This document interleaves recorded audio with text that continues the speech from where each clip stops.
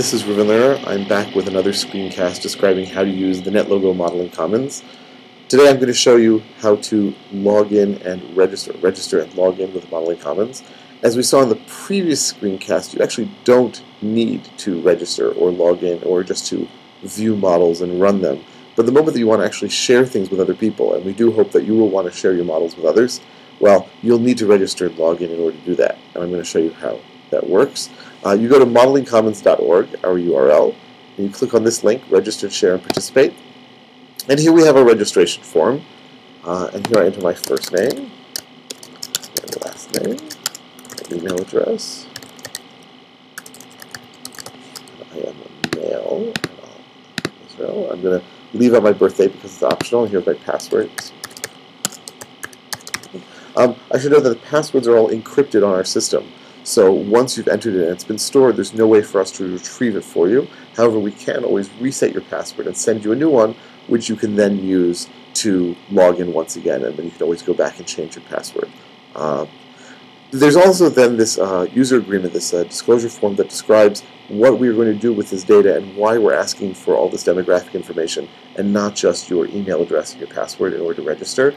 The reason is that the Modeling Commons is not just a website for NetLogo users, it's also a research project that we are running at the CCL, the Center for Connected Learning and Computer-Based Modeling at Northwestern University.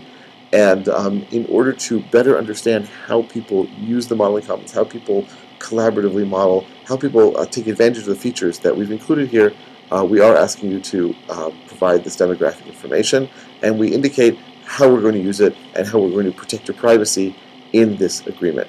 So once you've read it, hopefully agree to it, and register. And this will send email to the address that you gave us, confirming that you are registered, but it also just logs you in. So since I gave Ruben Lerner NU as my name, now I'm logged in. I can always edit that. I can always go to the Edit Personal Details page and change any of these details, including giving myself a new picture. Let's give myself a new picture. Mini headshot, as I call it. Update my account. Here we go, and now you can see my picture is there, and my name is there as well. Well, other than having a picture, what is the big advantage of registering and logging in? Well, if I click on my name here, I go to my personal homepage. My personal homepage reflects the models that are of interest to me, the things that I've been doing, and the things that people I know have been doing. So, since I haven't done anything yet, these boxes are going to be pretty empty. But here are the most viewed models of all time. Here are the most viewed models in the last 2 weeks. Here are the models that have received the most recommendations in the last 2 weeks, the ones that have been downloaded the most. And social tags, which I'll talk about another time, the ones that have been used most often. So let's go to the ANTS model, which has been recommended a number of times. And you'll see here that this model was written by Uri Walensky. It is within the group CCL. That is a permissions thing, which we'll describe another time. But it's visible to everyone, and it's changeable by members of that group. But right now I'm not interested in changing anything. I'm just interested in running the model. And you can see that I can go, just as when I was an anonymous user, I can go and click and run the model inside of my browser. As usual, it takes a little bit of time for the Java applet backend to load into the browser. But once it has loaded, we have our model. Click on Setup, go, and here we have our ANTS model, the traditional ANTS model that's well known in the modeling community. But I also, if I go back to that first tab, see the Discuss tab here? Not only does it show a discussion, a posting from Uri Walensky from about a year ago, but it allows me to enter things as well. That's because I'm logged in. If you're not logged in, then you're not allowed to participate in the discussion.